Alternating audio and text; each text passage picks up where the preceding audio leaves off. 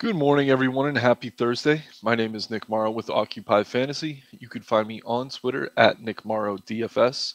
As always, I'm here to help you break down today's NBA DFS slate on both DraftKings and FanDuel. We have a six-game slate tonight, locking at 7 o'clock Eastern Standard Time. As is always the case, please like the video. Also, click subscribe to the channel. That helps us climb those YouTube algorithms and get more free content like this out to you.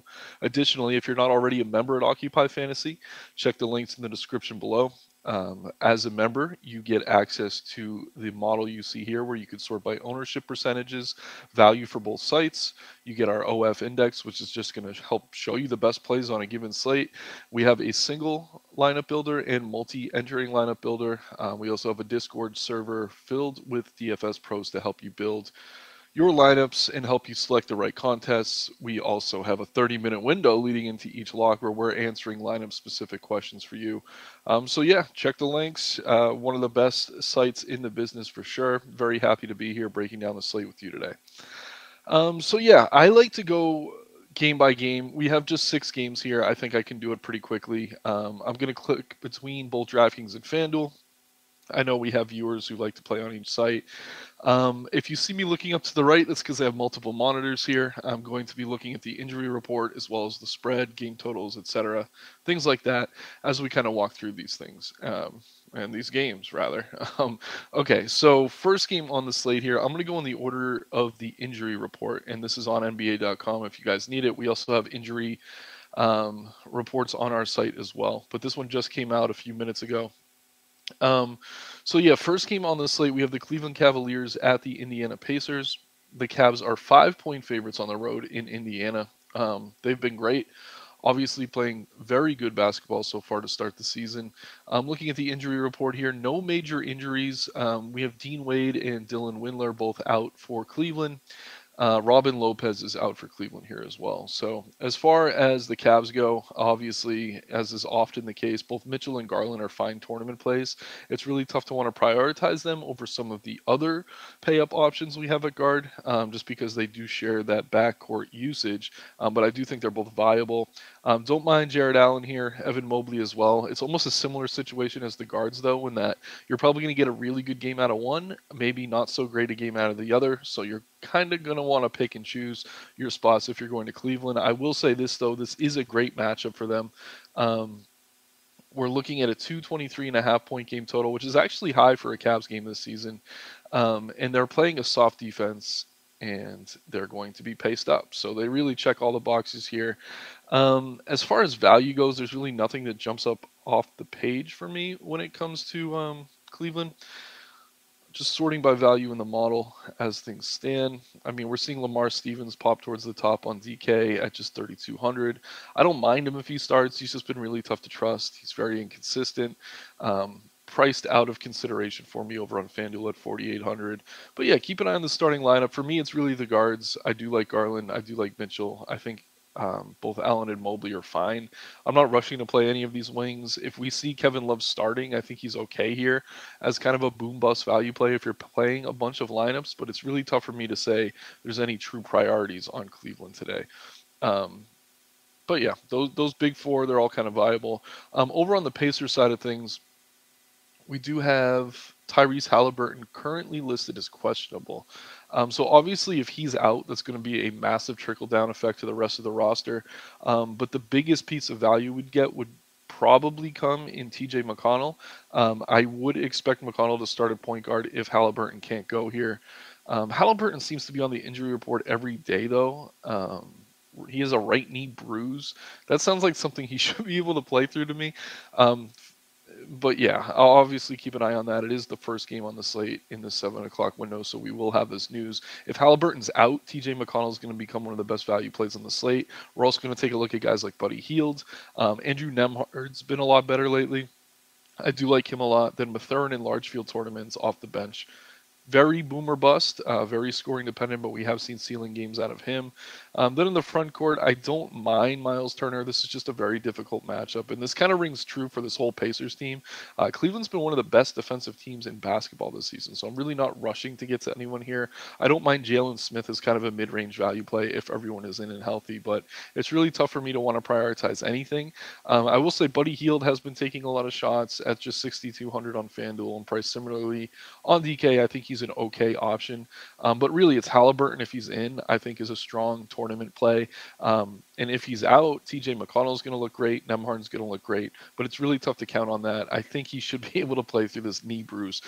So really no priorities for me from this game. I will say I do like the Cleveland side better. They're being paced up where the Pacers are being paced down, no pun intended. And yeah, good game total here. Close enough spread. It should be competitive. But I do expect Halliburton to play, but definitely keep an eye on that piece of news. Next game on the slate, we have the Charlotte Hornets at the Oklahoma City Thunder. The Thunder are just 1 point underdogs on the road in Charlotte. Charlotte's been really bad this season, looking for their 10th win here. Kelly Oubre is listed as doubtful. Dennis Smith Jr. questionable. Cody Martin's still out. Nick Richards is out as well. So we are getting a little bit of value maybe in this Charlotte team. More likely, though, we're just going to see those extra minutes absorbed by the starters. Guys like PJ Washington are going to see an increase in both minutes and usage. Mason Plumlee as well. He's been boom or bust all season, but I don't mind him here.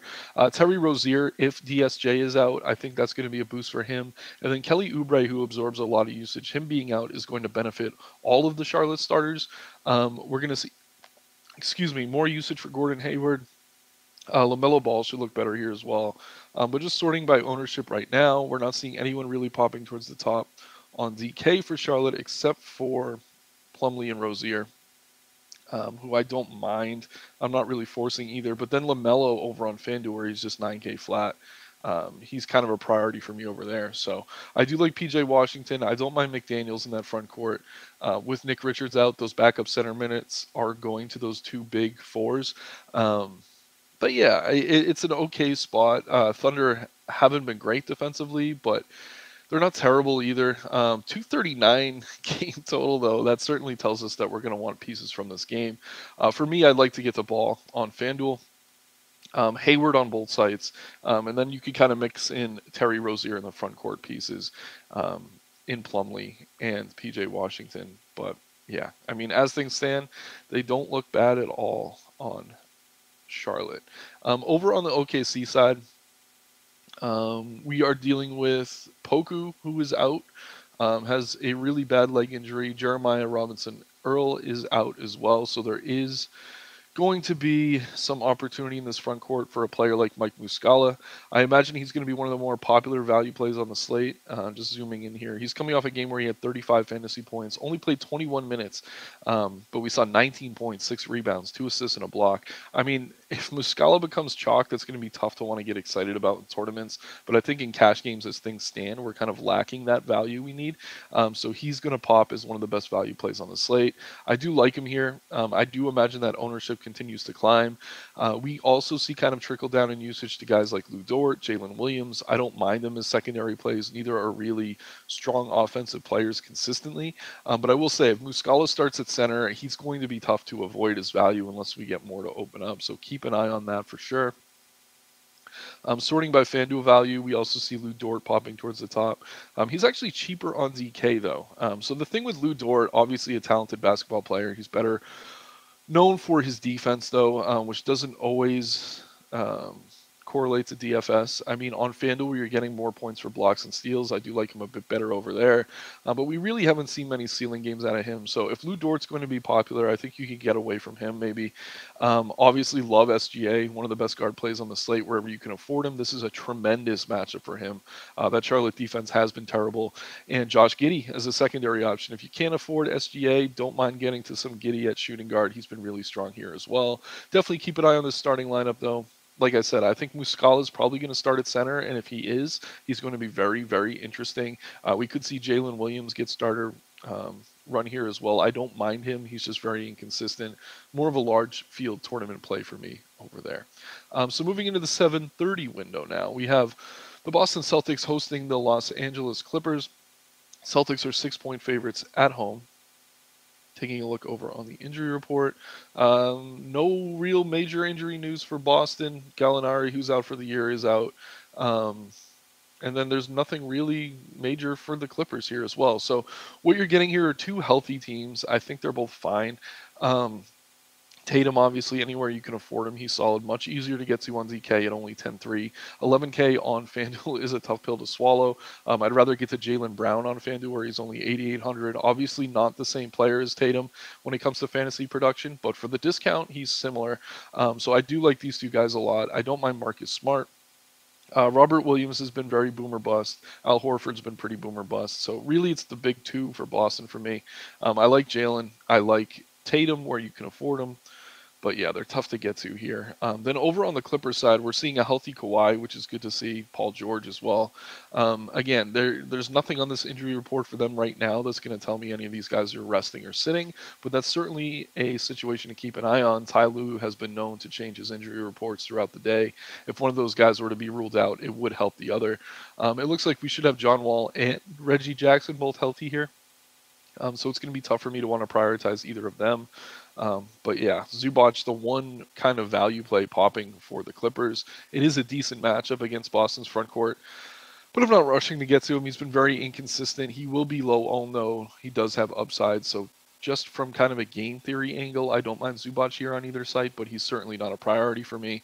But yeah, Paul George is fine. Kawhi's fine. Just taking a quick look at these prices. Paul George only 8,400 on DK. That's very appealing to me. I like him over there. And then Kawhi just floating around 7,800 to 8,200. He's starting to see his regular run of minutes.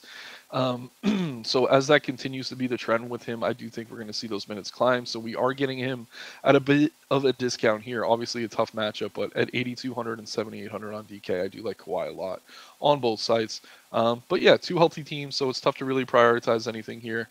We can move into the next game on the slate, where we have the Memphis Grizzlies at the Toronto Raptors. So the Grizzlies are 3-point favorites on the road in Toronto, 228.5-point total. Another solid total game here. Grizzlies, let's see, nothing major. Still no Danny Green, obviously. David Roddy's out. Really nothing we have to worry about. The big question here in this game is on the Toronto side. Fred VanVleet is listed as questionable. Precious Achiuwa is questionable as well, as is Christian Coloco. Otto Porter Jr. is out. But really, the Fred VanVleet news is big because if VanVleet's out, we're going to see extra usage for all the other starters in Toronto. That's going to make Barnes, OG, Siakam, Trent all look better. And then if Malachi Flynn seems to slip into the starting lineup with VanVleet sideline, he'd be a really solid value play here. He's up to 4,900 on FanDuel, so really not a priority play for me over there. Sorting by value right now, we're really not seeing anything popping for Toronto. OG's getting up there on DK. I do like 6,400 for him over there. But if VanVleet's out, all these guys are going to look a lot better. Siakam has had a lot of ceiling games this season. I do like him here at likely low ownership. We see him at 10% on DK right now, only 7% on FanDuel. If no one's going to want to click him, I do think he's a really strong play here, even a tough matchup against Memphis. If VanVleet's out, I do expect those ownership numbers to climb, though. So as things stand, no major priorities for me here. If VanVleet's in, I do like him a lot on DK. If he's out, all the other starters will look good. And if we do get Malachi Flynn sliding into that starting lineup, he would be a viable value play. Obviously, his fantasy point per minute rates kind of dip with all the other starters because he's not as relied upon for his offense. But he's a fine value option on a slate where we really don't have many. Then over on the Memphis side, they're just kind of healthy. I like John Moran. I always do. Desmond Bane has been back and healthy. He's fine. I'm really not rushing to get to him, though. He's still kind of finding his legs. Dylan Brooks, boom bust. Scoring dependent, not someone I'm usually looking to target. Don't mind Jaren Jackson. If he could just stay out of foul trouble, he's a very appealing tournament play. It's just he hasn't been able to. Steve Adams in the front court as well. So really, all the starters for Memphis, look decent. The only one I'm really prioritizing is Ja. No real value from this game yet, unless we get Fred VanVleet ruled out. So moving into the 8 o'clock window, we have the Knicks at the Spurs. The Knicks are 5-point favorites on the road in San Antonio. 226.5-point total here. I know we do have some news we're waiting on. RJ Barrett's out. Obviously, that's a big one. Jalen Brunson is questionable. I think he's going to be back tonight. If he is, I do like him a lot on both sides. 7,400 on DK, 7,700 on FanDuel. Tough matchup, but he's been carrying this offense when he's in there. Obviously, Julius Randle's going to look good here as well, but he's up at 9,500 on both sides. So Brunson's really the priority for me if he's in. If he's out, we're going to have to look to Randle. But with Barrett out, we have seen quickly getting the starts here, um, as well as Quentin Grimes. And it's interesting. We're seeing quickly getting more ownership on both sides. Look at this, over 50% on both sides. So if Brunson's in, I don't mind quickly. But that is way too high of an ownership for him. I would rather get to Quentin Grimes. Um, on both sites. He's been just as effective, and you're getting him at sub 5% ownership for a similar price. 6,200 on FanDuel is tough for me to get excited about, but we're paying 6K for quickly, so it makes sense to make that ownership pivot. If Miles McBride were to start at point guard, I don't mind him. He just really hasn't been all that effective this season. But yeah, it's interesting to see quickly as chalk here with Brunson in. If Brunson's out, I totally get it. I'll have a ton of him. But if Brunson is in, I mean, 50% for quickly is just crazy on a 6-game slate. So I'd look to get different there. But as always, Randall's solid. And that's really it for me on the Knicks side. Don't mind Mitchell Robinson as a boom bust center play. Um, but sorting by value, I mean, we're seeing Brunson popping as the value play here, which is interesting. And that's really it. Quickly, that crazy ownership. I don't mind it if Brunson's out again, but if Brunson is in, definitely keep an eye on that because he's going to be over-owned, and Quentin Grimes is your tournament pivot. Over on the Spurs side, Keldon Johnson's questionable. Devin Vassell also questionable. So we're gonna have to keep an eye on this one. Those are their two best players as far as like real basketball goes and usage for DFS purposes. As things stand, we're really seeing no Spurs popping. We could use the model here to sort by team. Obviously, Keldon Johnson and Devin Vassell are the two best players here. If they are out, we're going to see guys like Trey Jones, Jeremy Sochan become very popular. Sochan only 4,800 on DK. Like him a lot there regardless, but at 5,900 on FanDuel, I think that's just recency bias. I mean, he's a talented player, but I don't know that he can consistently justify that price tag if Johnson and Vassell are both in. So certainly keep an eye on that. But if those two are out, I mean, the starting lineup's going to matter big time here. I could see Josh Richardson getting the start. Um, who else? Keita Bates Diop, we've seen start in certain situations with both of those guys out. He becomes a very intriguing value option. Jakob Poeltl's interesting. He's been working his way back from injury. Um, let's see here. I think he's finally seeing his full run of minutes. No, he's still not even at 30 minutes. So really not rushing the Podol, even if those guys are out. Don't mind Zach Collins as kind of a secondary option, but yeah, really tough to prioritize anything here unless we get the news that those guys are out, in which case Trey Jones would be kind of the top priority. Followed by probably Sochan on DK, Richardson both sites.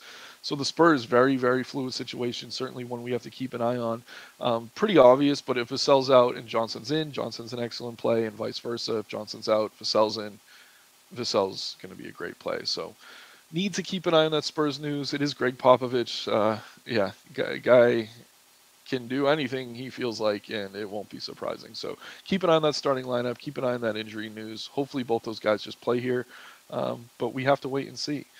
So moving into the final game on the slate, we have the Dallas Mavericks at the Houston Rockets. Only Deshaun Tate out for Houston as far as regular rotational players go. No Dorian Finney-Smith, Josh Green, or Maxi Kleber on the Dallas side. We've seen some really strong games out of Christian Wood lately. I like him a lot on DK at 7,900. Totally reasonable over on FanDuel at 8,300. But how about Luka Doncic coming off a 100-point fantasy game, 60, 10, and 20. First to ever do that, I think, in NBA history. Just ridiculous performance. Yeah, I think everyone's going to want to play him tonight. It is a 10.5-point spread here. I think Houston can keep this close. No one on the injury report right now. They don't have to travel far. They're playing in their home state of Texas. So I do like Luka here. I think he's excellent anywhere you can afford him. But in order to fit him right now, we're going to need some more value to open up in some of those earlier games. So keep an eye on that. But yeah, if you can get to Luka, obviously he's great. I like THJ. I like Spencer Dinwiddie as kind of secondary plays. Neither are really priorities for me. But yeah, man, I mean, Luka has been amazing. Really tough to get away from him if you can afford him. And Christian Wood as well. Really effective lately. Jason Kidd finally trusts him to stick into those regular rotational minutes. I think a big part of that is just Cleaver and DFS being out, DFS being Dorian Finney-Smith. But yeah, 12K for Luka on DK, 12-4 on FanDuel. Again, tough to get to, but if we get more value, he's certainly the best pay-up option on the slate. So just to kind of go over things quickly, sorting by OF index, which is kind of a weight of raw point upside and price between the two sites, but more of an emphasis on upside. We're seeing Luka here kind of on a tier all his own. SGA is right behind him. Rating better than I'd expect him to in comparison to Luka. But if you can use that discount, we don't get more value. I think he's a solid pivot. LaMelo Ball's up there. Julius Randle, who I'd like better if Brunson's out. If Brunson's out, Randle becomes a core play for me everywhere. Don't mind John Morant, Jason Tatum. Brunson, if he's in, looks good. Siakam at low ownership, really strong play. Christian Wood, Paul George, etc. All pretty obvious as things stand. Definitely keep an eye on the news. Mike Muscala is probably my favorite value play on both sites as things stand. We're seeing Quickly as chalk. I like him better on DK, but over 50% if Brunson's in, I'd rather go to Quentin Grimes. Even if Brunson's out, I could see going to Quentin Grimes. But Quickly did finally look like a point guard when he got those minutes with Brunson out last game. So keep an eye on that. Don't mind Steven Adams as value at center. This slate is just really lacking value. I mean, Eric Gordon at 3,400 on DK has some merit. Super scoring dependent, very much boomer bust. But a fun slate overall. 6 games, locks at 7. Last game's at 8:30, so it's almost like a turbo slate. I think we should have some fun tonight. Definitely like the video. If you haven't already, please click subscribe as well. Help us to climb those YouTube algorithms. Sign up at Occupy Fantasy today. Follow me on Twitter at Nick Marro DFS. Let's have some fun tonight, everyone, and make some money. Good luck.